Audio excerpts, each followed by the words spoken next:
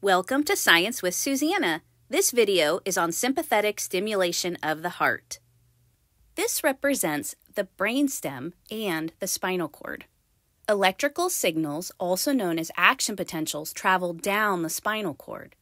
In the thoracic region of the spinal cord, sympathetic motor neurons project out from the spinal cord and synapse at the top of the right atrium of the heart in the sinoatrial node.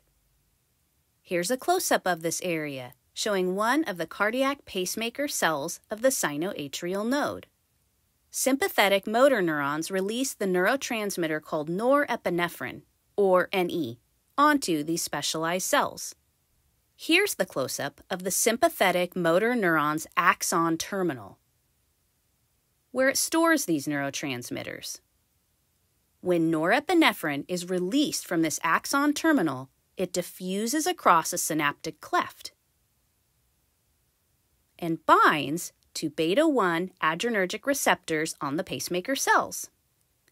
This makes these cells fire more action potentials, which increases heart rate since the action potential spreads from cell to cell across the whole heart.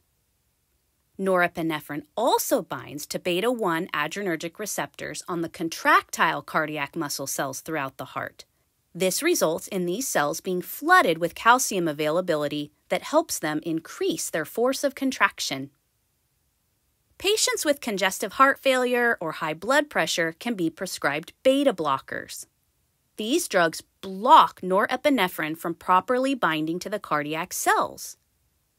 This results in a decrease in both heart rate and force of contraction, which can ease the strain on a failing heart or lower blood pressure in those with hypertension. That's it for our lesson today. See you in the next video.